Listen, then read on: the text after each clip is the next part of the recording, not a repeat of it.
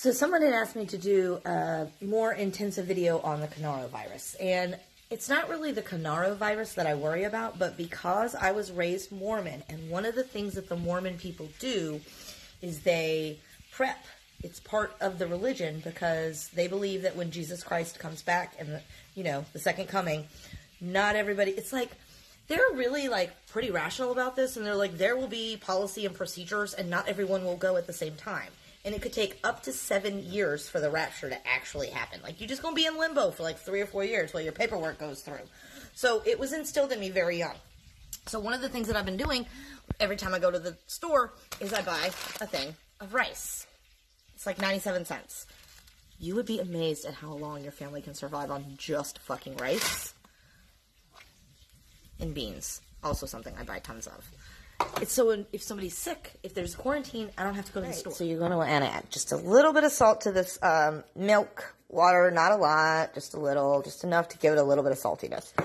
And then you just want to occasionally, I told you, this water is turned completely off, but it is still hot. I mean, it's not too hot, but it's still hot. So you just want to occasionally stir so that you get everything saturated. Try to keep it as under the water as you can.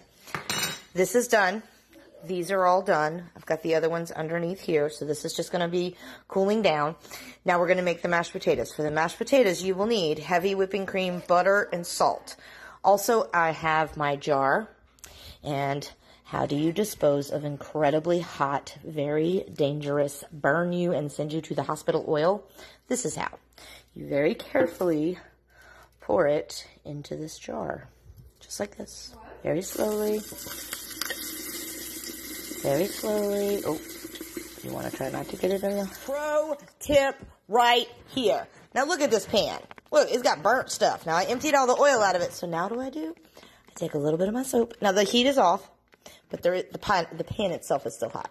So you just take a little bit of the soap, and take a paper towel, and you just go zoom, zoom, zoom, zoom, zoom, zoom, and you move it around while it's still hot. That soap will get all that stuck on stuff off. And now you just want to let this cool down, and then you wash it. It's a lot easier to do now. I mean, normally I would be holding the handle with my other hand and not the phone. But it's a lot easier. It's going to be a lot easier to wash now than it would have been before. Look.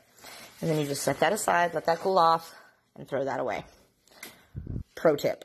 Now, you're going to leave this in here in your sink. Everyone in my family knows that if there's a jar in the corner, not to touch it because it has hot stuff in it. You leave it there while you eat your meal, and then when you're done, throw it away. Okay, so this is all done. Here is my chicken tenders. There is my mashed potatoes. Here is my corn. I heated up this garlic toast because I had it in the freezer and it was going to get freezer burnt.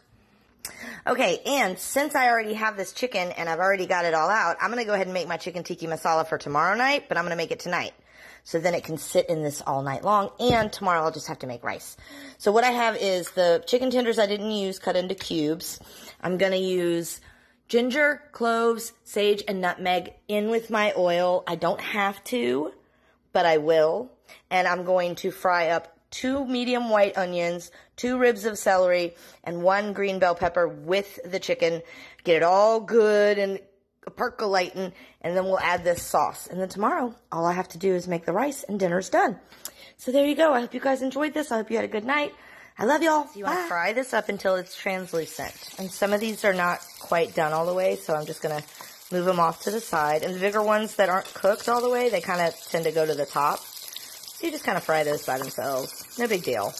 And you're going to cook this with the chicken too, so you got time. So we're going to move all these translucent onions because they're good. They don't need much more. And we're going to add our chicken right here. And then we're going to fry that up just like that. Listen to that! Okay, so I added up my chicken and I added my tikka masala sauce. And now I'm just going to let this simmer for about 10 minutes. I'm going to put the heat off. I'm going to put the lid on and I'm just going to leave it alone. Done. It was super easy. Okay, so here's what I got. I got my celery and my onions and my bell peppers and my chicken. And I got my tikka masala sauce in there. And now I've got heat off, and I'm going to just leave this like this until the heat goes away. There's no heat to it, but it's already hot. So I'm just going to leave that to do its thing and ruminate. And then tomorrow, I just heat that up and serve it on a thing of rice, and I'm done. So if judging by this plate, I definitely think the chicken tikka masala was a hit. My kids loved it. I made some jasmine rice with it, which is a different kind of rice. It's like a longer grain rice. It's really, it's better for like this type of food. So we have the leftover rice. And then as you can see, there's not much left here. And what is left here goes to my dog, Leo. I'll give it to him. And then I also I sliced up some cucumbers. And then heavy whipping cream, dill, and Greek seasoning to make like a dip, like a tzatziki kind of dip. It's good. Yeah.